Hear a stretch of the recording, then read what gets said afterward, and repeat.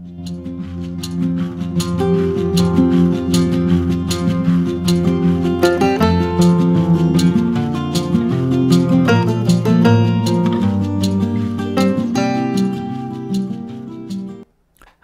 I'm Sapien. This is a very introductory StaTube course for beginners. 4.2 Variable in ANOVA. One-way ANOVA, second. From the last class, we learned why we should learn one-way ANOVA. So now we knew that we must learn new method of ANOVA. Here, example. We have 3 colleges, male students' height. And then we want to compare the means of those 3 college students, male students' height. And now we cannot use the multiple t-test because of the type 1 error. So now we know, okay, we have to learn the one-way ANOVA. However, before going to the ANOVA, we must know other things. It's very important. If we know following things like independent variable, dependent variable, and control variable, you can just pass this video. Now, in this video, we will learn about the independent, dependent, and control variable. You should know those 3 variables before learning the ANOVA. So let's get started. First one, independent variable. Why is the name independent variable? Is variable independent? What's the meaning? If you check textbook or internet, you can find like this. Independent variable is a variable which researcher intentionally could change. In other words, it is so-called predictor variable or exploratory variable. Here, the independent means independent in the logical association. Usually, researchers examined the causal relationship, cause and effect. In the causal relationship, the independent position is cause rather than effect. So, the causal variable is an independent variable. At this point, please don't be confused. The independent variable is a variable which research intentionally could change, but it doesn't mean researcher can manipulate the independent variable. No, never. It couldn't. Here, researcher could choose what variable could be independent variable. Okay, you can choose the independent variable from the many potential or candidate variables. Okay. Second, dependent variable. So our question is same. Where or to whom will it be dependent? What's the meaning of the dependent? If you check the textbook, the dependent variable is variable which researchers want to know how it changes when independent variable changes. You understand?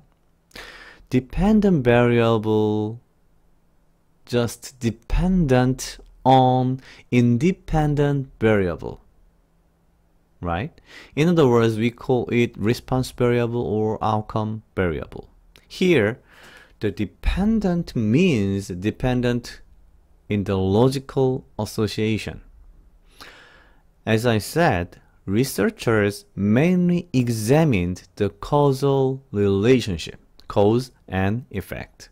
In the causal relationship, the dependent position is effect rather than cause. So the effect is a dependent variable, right? Here is one example, independent and dependent variable.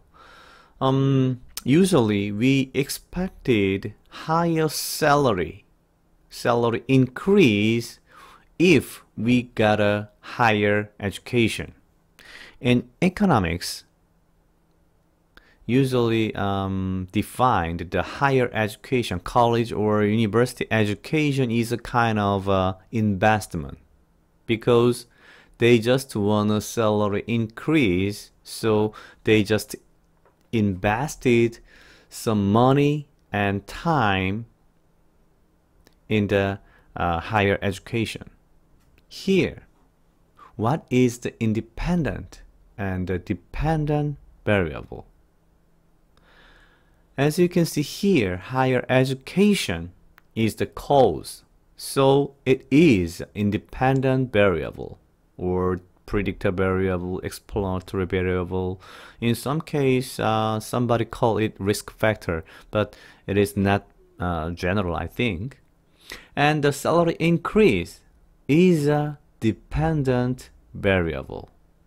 Sometimes we call it response variable, outcome variable, or target variable. Anyway, it is dependent variable because the salary increase dependent on education. So higher education, salary increases, maybe. So here, the cause is independent variable and the effect is dependent variable. You have to know this point. And finally, other variables, that is a control variable. Basically, the control variable is same as the independent variable. However, the control variable is not the interest of researcher. It's not our concern. It means that the functionally, the control variable is the same as the independent variable, but that is not our concern. Okay? For example, we usually expect that customer satisfaction is high. In that case, the revisit intention, customers' revisit intention maybe increase. That's our expectation. Okay, here, the customer satisfaction is a cause and revisit intention is an effect. Okay, so here customer satisfaction is an independent variable and revisit intention is a dependent variable, right? However, there is no possibility that the customer satisfaction is the only causal variable, right? Maybe there are so many reasons to revisit. For example, the usability or in my case, I have some kind of point on some store, so I have to use the point. So I just revisit that store. There are so many reasons of revisit intention. Thus, we have to consider other important causal variables for revisit intention. If other causal variables were included and the customer satisfaction plays a critical role, it's really important. I mean, okay, there are so many causal variables in our model. And there are so many independent, strictly speaking, that is control variable anyway, with many other causal variables. Anyway, the customer satisfaction is still significant. It means that, wow, it is really important.